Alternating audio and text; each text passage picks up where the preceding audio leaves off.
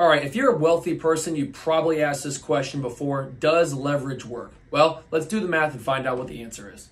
The first scenario here, let's say that we're buying a piece of real estate for $1 million. You have the ability to inject $1 million of equity or buy that property with cash. Cash flow on that property is $100,000. So our return on investment, it's very easy. It's our cash flow divided by whatever amount of injected equity that we bring to the deal, or in this case, $1 million. So we just divide 100,000 by $1 million and we're going to get 10%. Again, in a lot of cases, that's not a bad deal. But again, let's see if we use leverage and see what happens to the math. Same deal. We buy a property for $1 million. We're borrowing this time $800,000 from a bank, which means we only inject $200,000 instead of $1 million. So our cash flow remains the same of $100,000.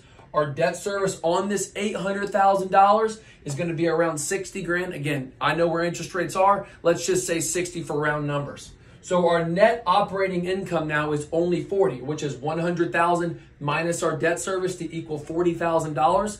The return on investment is the same metric, cash flow divided by equity, and that equals 20%. So we can see that using leverage or borrowing someone else's money or using other people's money makes mathematical sense. We are earning 10% here with no leverage, and we're earning 20% here with leverage. Obviously, we're stepping up.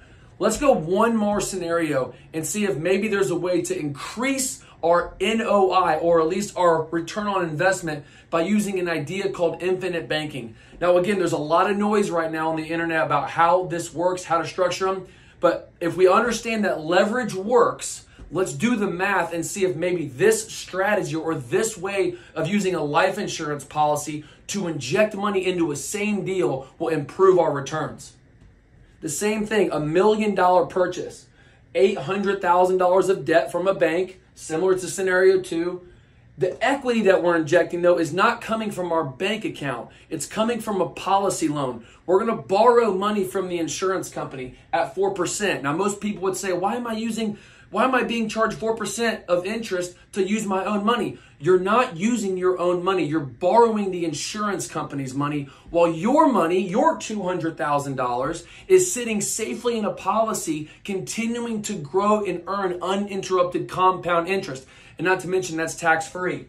So let's go back. Cash flow is still $100,000. Our debt service is still the same of $60,000. But now we have to tack on this $8,000 because 4% of $200,000 is $8 grand. So now we're paying interest on the $200,000 of $8 grand total, a policy loan. So that means our net operating income is now $32,000. Now, the same metric, return on investment, is cash flow divided by equity. Now, you could even say this is an infinite return because we're actually not injecting any of our own equity. But I like to look at that this is the cost of our capital of $8,000. So if we do the same metric as what we did on the first and second scenario, we're going to take our cash flow, $32,000, and divide it by our cost of capital, or our equity of $8 grand. That's going to increase our rate of return to 400%.